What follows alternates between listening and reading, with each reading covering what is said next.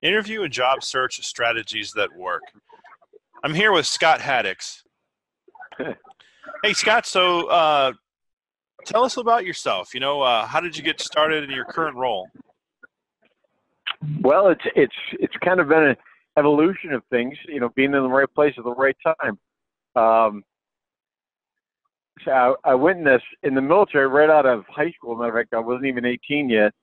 Yeah, and that's interesting because I've worked in Africa quite a bit, and they talk about child soldiers, and I haven't one soldier in Africa that wasn't allowed to, or that was allowed to enlist before he was 18, and there I was in boot camp at 17.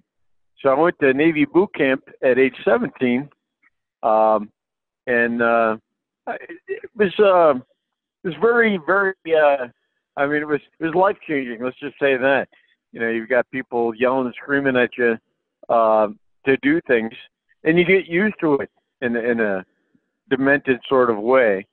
I went to Navy Nuclear Power School and ended up flunking out of that.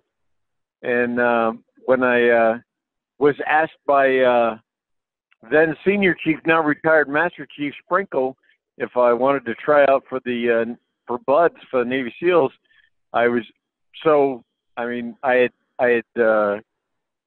flunked out of nuke school, so my confidence was really low, so I told him no.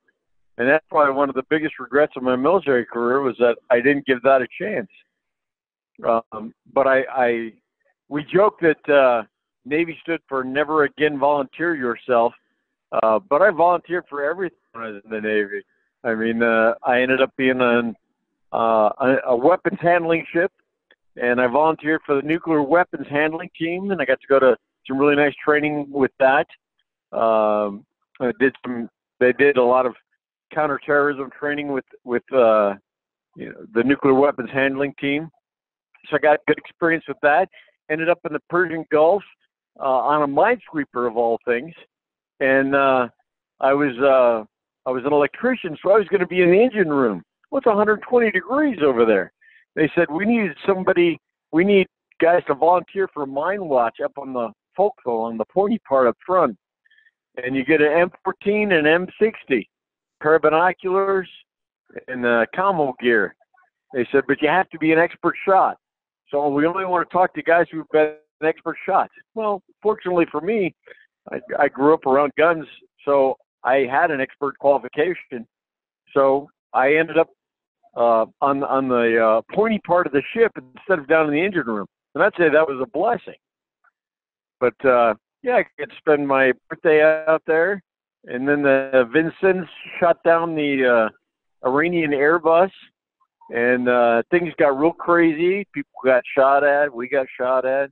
They shot a Chinese Silk missile at us. Just missed us, as a matter of fact. But that was, over 30 years ago.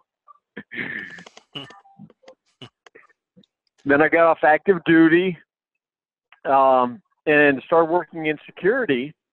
And one of the security secretaries, her husband was a police officer locally there in Ann Arbor area. Actually, it was Pittsfield Township. And she said, they're hiring for reserve officers. She said, I think you'd be great at that. So I went down and I applied. They took 3 of us, and I was one of the 3. So I went to the Reserve Police Academy, came back, started working for another security company. They had a lot of former law enforcement or guys that were moonlighting it that were currently in law enforcement. And there was a little township just north of Detroit called Royal Oak Township. It still exists, but they don't have their own police department anymore. They used to have their own police department. And the head of the narcotics area, was a sergeant. He said, I'll leave his name out, but he said he worked for the same security company that I did. He said, do you want to go kick down crack house doors in Detroit? I was like, you got to be kidding me. He says, no. He says, we're just north of 8 Mile. So all the drugs that are coming into all the Section 8 housing are coming from Detroit. So as long as we have a Detroit officer with us, we can go kick doors. He said, but I don't have enough people because it's a small department. So next thing you know, I went from a reserve officer to kicking down crack house doors in Detroit. I'm like, what the is going on? So, I mean, yeah, you could say, did I get paid for it? No, I didn't. But it was an experience that you can't put a price tag on. You know, he said, are you a sworn officer? I said, yes, I am. And I was. So I got to go kick doors in Detroit, crack houses. And that was a learning experience all in itself. Years later, I moved to Indiana, got married, and was a drill instructor at the juvenile boot camp there, and took care of struggling kids, at-risk youths, as they call it. And so then they said, they've got an opening on the hostage negotiation team. Do you want to try out for that? And I was like, sure. So I went and applied, and they accepted me, and I went to the hostage negotiation school, and that was great. I mean, that was extremely interesting, to say the least. Then they said, we have a SWAT team. It's called CERT, Special Emergency Response Team. Would you be interested in being on that? I said, yeah, sure. What the heck? So I applied for that, tried out for it, was accepted, went to the 2-week SWAT Academy. Holy cow. That was a lot of training. It was very interesting, to say the least. And I did that for a couple of years. All the while I was still in the reserves, Naval Reserves. I made it into, I volunteered and made it into the Mobile Inshore Undersea Warfare Unit. And that was probably the next best thing for me to being, I don't know, I guess, being infantry or being in the Marines or the Army. And we did a lot of crazy stuff, a lot of fun stuff. We did counter-narcotic stuff down in the Caribbean. And so switching back and forth, you know, I got a civilian job where I'm a drill instructor at a juvenile boot camp, and I ended up being the assault team leader on the SWAT team, on the CERT team, and doing stuff with the Mobile Inshore Undersea Warfare Unit. It was actually based out of Toledo, Ohio, but they were never there. I mean, we traveled all over. I mean, we were up and down the East Coast, everywhere from Florida to New Hampshire, training. And then we had some real world missions in Korea. And I'm not going to talk about those, but you can read about them if you want to read about how South Korea tried to find the North Korean submarines in 95, 96, and how the North Koreans, some of them, well, in 96, when the guys North Koreans got into South Korea, yeah, they rounded all of them up. But yeah, right place, right time, I guess, is what it comes down to for me. I mean, that's the way I look at it. I've been so blessed that I've been able to do certain things. What excites about your current job, right? Can you talk about that at all? What you do? My current job? Well, right now, I mean, well, let's see. I switched from the Navy to the Army. I went to infantry school, became an officer, went to infantry officer basic course, which is essentially like a pre-ranger school, and ended up going to Africa. And well, I was diagnosed with multiple sclerosis. So the balloon went up, and I was supposed to go to Iraq. And so they took me through medical, and I told them, I said, well, I have multiple sclerosis. And they said, well, you're going home. So I was medically retired. That was one of the hardest things I ever did, was telling them the truth. But, I mean, you know, you learn when you go through OCS, I will not, is it lie, cheat, or steal, or tolerate those who do. So I didn't want to be a liar, so I told him the truth. So I got medically retired. Well, luckily I'd been through infantry officer basic course, and a job came up in Africa as a contractor to train on the ACOTA program. ACOTA it's through the U.S. State Department. You can look it up. It says for African Contingency Operations and Training Assistance. And from February 2008 to November 2014, I was training African troops off and on from, let's see, Nigeria, Ghana, Uganda, Rwanda, Djibouti, all those places. And that was probably the best job. Did it pay? Yes, that paid. And it paid very well, I might add. But there again, that all came from what? From having my military experience. Had I not had my military experience, I would never have gotten that job. It was a great experience. I stopped doing that in 2014. Had a surgery, had a hernia. So it wasn't very good for my marriage, unfortunately, as well. And so I finished that.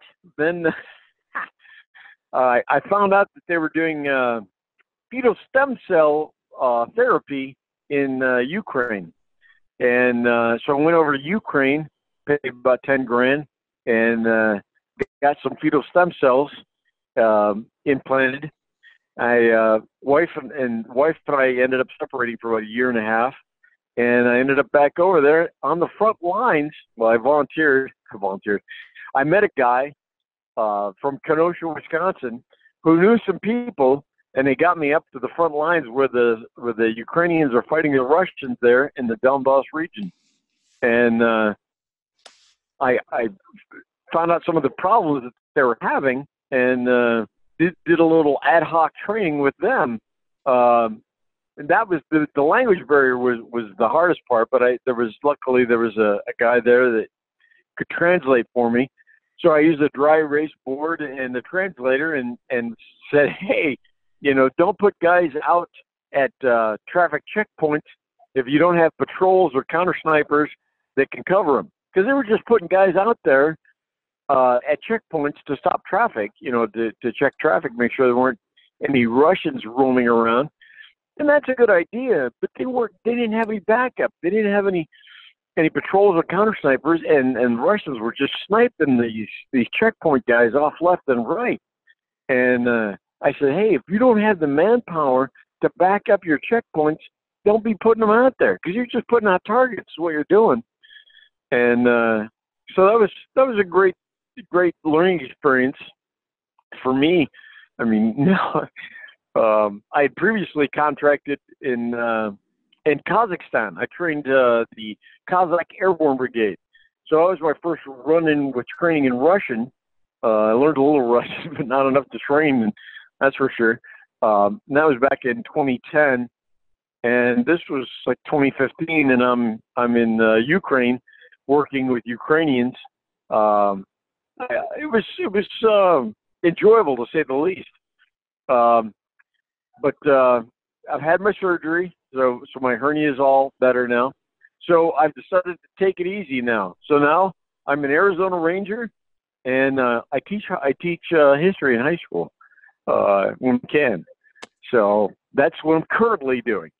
So from all of that exciting stuff, bullet dodging and teaching, training soldiers from everywhere from Kazakhstan to Ukraine to Africa, to now quiet little Arizona Ranger, which is basically I'm a hobby cop.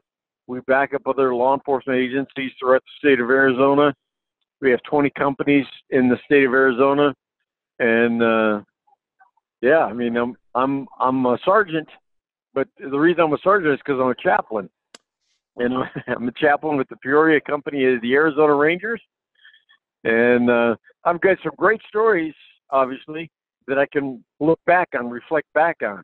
I'm getting to be 53 years old, so it's time to slow down, spend some time with the family. Got back with my wife, and got to see my daughter graduate high school, my youngest. So the older ones are my oldest is having grandbabies. She just had her second. So now I'm relaxing, teaching high school and doing the hobby cop stuff. Wow. So you're actually teaching. That's great. You're teaching high school.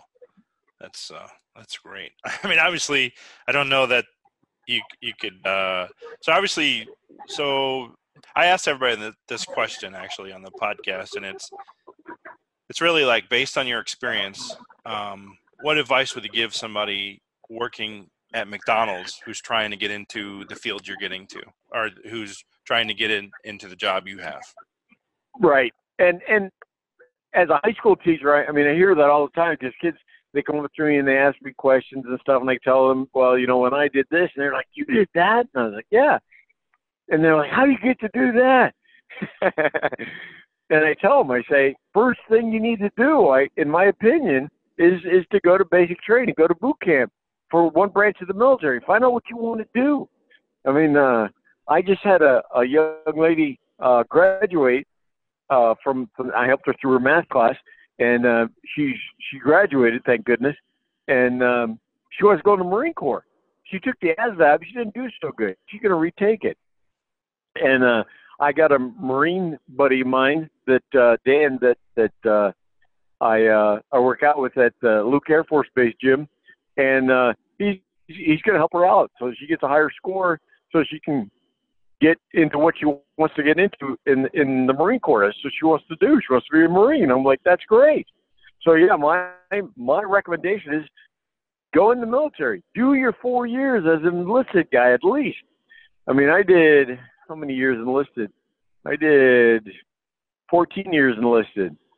Yeah, and did the last 6 as an officer. So, you know, I mean, when I switched from the Navy to the Army, I went from E5 to E6. I went through what they call BNOC. They don't call it that anymore, but they used to call it BNOC, Basic Non-Commissioned Officer Course. And while I was in that, they said, hey, you got enough college credits, you could go to OCS. You want to be an officer? I said, yeah, sure, why not? So I went to OCS and became an officer, and then went to infantry officer, and I met some of the greatest guys. I mean, the first, probably the only free fall mission in Iraq was conducted by a guy I went through IOBC, Infantry Officer Basic Course with. And, I mean, that's great. The guy that owns or that runs Beyond SOF, which if you go in the military and you get some skills and you come out and you want to be a civilian contractor, he's the guy. His name's Steve Brignoli. He runs Beyond SOF. Guess what? He and I we're in the same class of Infantry Officer Basic Course. So, I mean, he's a great guy. I mean, he's done so much. I mean, he's chairman of the board of all these different organizations now, and I knew him when he was a second lieutenant. So yeah, you make great contacts. You meet interesting, great people. There's a book called The Commandos by Douglas C. Waller, and he gets to go through. Doug Waller goes through with a class. With a BUDS class that's going, become SEALs, and the officer in that class is Tom Rancich. I knew Tom Rancich when he was an ensign in the Navy. He and I were on the same ship. We were stationed. I met his wife before he did, for crying out loud. I mean, I've met some really great people, and all through the military. So I would definitely say, first thing you want to do is plan out your military future. Spend 3-4 years in the military. Check it out. No, that's great advice, actually. That's great advice. Yeah. So the last question I'll ask you, right? I won't take much of your time. I know your time is busy. Rather, your time is important to you. So I wanted to know, like, how tell people how they can get in contact with you. Social media. You have a YouTube channel. You obviously have a Twitter. But if you could just talk about that. Yeah, no, I don't have a YouTube channel because I've never really thought of myself as a very interesting. The kids that I teach school think I'm interesting. And I guess my wife probably thinks I'm interesting, but no, I never YouTube channel. I'm on LinkedIn, Scott Haddix. Facebook, same, Scott Haddix, and Twitter, Scott Haddix. But I don't tweet that often. I don't have a lot to tweet about. I mean, usually what I do is when I check my Twitter and I find stuff that I find interesting, which is usually stuff from Tim Kennedy, I retweet it because he's always on Twitter. But yeah, that's about it as far as getting a hold of me. Yeah, my email for the Arizona Rangers is shaddix, Haddix, at azrangers.gov. Well, Scott, I really appreciate you coming on the podcast today. Thanks a lot. I know a lot of people will get a lot of knowledge out of this. Is there anything else you want to say? Anything else you'd like to say? Not that I can think of. I mean, like I said, I was just at ASU's downtown campus in Phoenix, and I was talking about it. I said all of my opportunities have come because I volunteered for stuff. So I would say, some of my best experiences have come from volunteering. And we used to joke that Navy stood for never again volunteer yourself. But man, I tell you, if I hadn't volunteered for all the things I volunteered for, I wouldn't have the experiences.